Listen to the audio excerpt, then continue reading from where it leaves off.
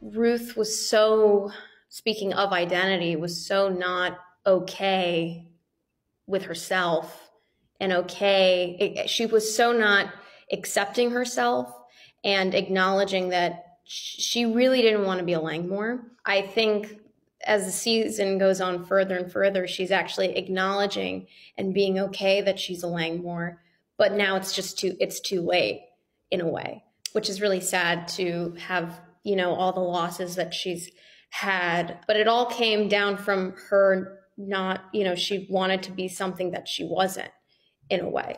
And that to me is like the quintessential identity crisis, I feel like, trying to be something that you're not.